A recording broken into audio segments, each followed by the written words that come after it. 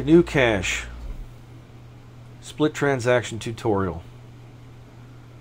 GnuCash is a personal accounting and finance package. It is open source and works on Linux, Microsoft Windows, and Mac OS. It's very intuitive to use, but the entering a split transaction is not. I couldn't figure out how to do it, and so I decided to make this video to help others out after I learned. The example I'm going to use is Chinese dinner. A simple transaction in most programs of this nature would just record the total amount of $48.30 and it would come out of the balance of the account. A split transaction allows one to record the details of the transaction, not just the total. For this example, the meal was $40, the tip was $6, and the sales tax was $2.30. On the Accounts tab of GnuCash, under the Assets is my checking account. It's got an opening balance of $500, so my net worth, which means equity, is $500. If I double click on the account, it opens up, the register opens for it, and now I can enter the restaurant that I ate at.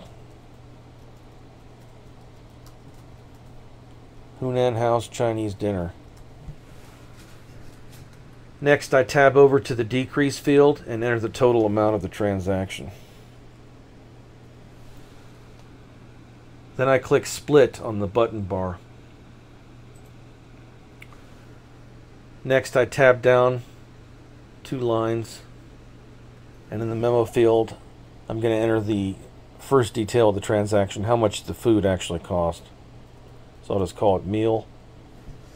Under the account column, I will assign this expense to the expenses dining dinner account, and the amount of that was $40. Then I tab down to the next line, and in the memo field there I type tip, and the account I'm going to assign that amount to is expenses dining tip, and that amount was $6.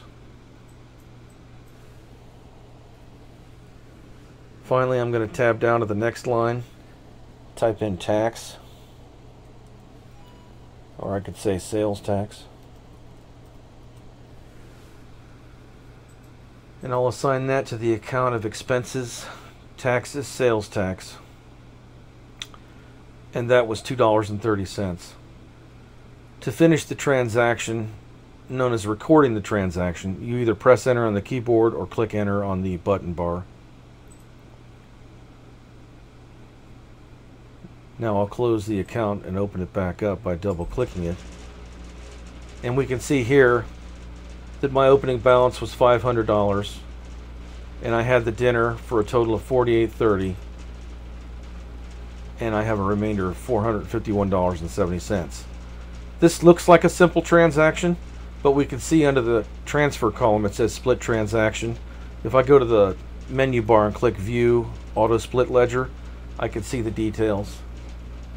Yes, it was a total of $48.30. So $40 came out of the checking account and went into the expenses dining dinner account. $6 came out of the checking account and went to the expenses dining tip account. And $2.30 came out of the checking account and went into the expenses taxes sales tax account.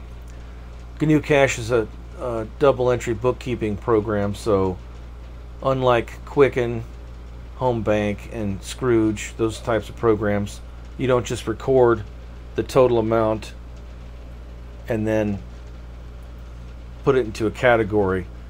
In a double entry bookkeeping program like GnuCash, instead of calling them categories, they're separate accounts. So now we'll go take a look at that. I'll save that, and I'll switch to the Accounts tab. And we can see that instead of $500, now the checking account has $451.70. And under the expenses, we can see that it looks like the accounts have been credited, which they have been because it was debited out of the checking account and credited into these accounts. $6 went into the tip account, $40 to the dinner account, and $230 into the sales tax. So I hope that helps. I had a difficult time making a split transaction, and I wanted to make sure other people didn't have that struggle. Thanks a lot.